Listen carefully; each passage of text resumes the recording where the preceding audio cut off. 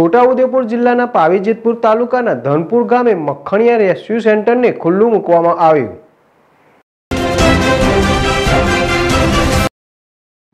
છોટાઉદેપુર જિલ્લાના પાવીજેતપુર તાલુકાના ધાનપુર મુકામે આજે છોટાઉદેપુર જિલ્લાના અધિકારીઓ દ્વારા મખણિયા રેસ્ક્યુ સેન્ટરને ખુલ્લું મૂકવામાં આવ્યું।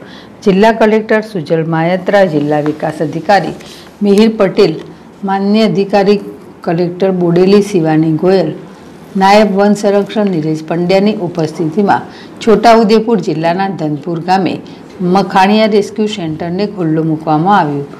છોટાઉદેપુર જિલ્લામાં રીંછ, સપ્પન, દીપડા, 84 ને બીજા નાના મોટા જાનવરો આવેલા છે, જેમાં દીપડાને રીંછ દ્વારા અવારનવાર જિલ્લામાં માનવ ઘર્ષણના બનાવો બને છે। ગયા વર્ષે 24 જેટલા માનવ ઘર્ષણના બનાવો પામેલા હતા, જેમાં રીંછ દીપડા દ્વારા માનવ મૃત્યુના પણ બનાવો બનવા પામેલ, જેમાં રીંછ દીપડાને બીજા જાનવરો પણ ઈજા થયેલ હોય એવા પણ બનાવ બનેલ। જે જાનવરોને સારવાર અર્થે બીજા જિલ્લામાં સારવાર અર્થે લઈ જવામાં આવતા હતા, જે જાનવરોને હવેથી મખાણિયા રેસ્ક્યુ સેન્ટરમાં સારવાર મળી રહી છે। ચીફ વાઇલ્ડ લાઇફ વોર્ડન ટીકાદાર સાહેબને સહયોગથી આ રેસ્ક્યુ સેન્ટર મંજૂર થયું છે ને મુખ્ય વન સંરક્ષક શ્રી આરાધના શાહ મેડમના માર્ગદર્શન હેઠળ રેસ્ક્યુ સેન્ટરની કામગીરી કરવામાં આવેલ અને આ રેસ્ક્યુ સેન્ટરમાં અદ્યતન સુવિધા પણ અગાઉના સમયમાં ઉપલબ્ધ કરવાની કામગીરી પણ કરવામાં આવશે।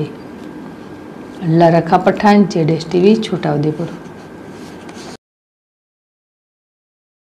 છોટાઉદેપુર જિલ્લામાં ખાસ કરીને રીંછની સંખ્યા 56 જેટલી છે, દીપડા લગભગ 84 જેટલા છે અને વારંવાર માનવ ઘર્ષણના બનાવો બને છે। ગત વર્ષની વાત કરીએ તો 24 માનવ ઘર્ષણો ટોટલ બનેલા છે, એમાં રીંછ અને દીપડા બંને દ્વારા માનવ હુમલા થયા હતા અને એવા સંજોગોમાં આ પ્રાણીઓ ઇન્જર્ડ પણ થાય છે અને ક્યારેક પ્રાણીઓના મૃત્યુ પણ થયેલા છે, ક્યારેક મનુષ્યના પણ ડેથ થયેલી છે। એવા સંજોગોમાં વન્ય પ્રાણીઓની સારવાર લઈ શકાય તે માટે આપણે અન્ય જિલ્લાઓમાં રેસ્ક્યુ સેન્ટરમાં મોકલવા પડતા હતા। હવે એ અહીંયા ઉદ્દેશ્ય અહીંયા સોલ્વ થયો છે।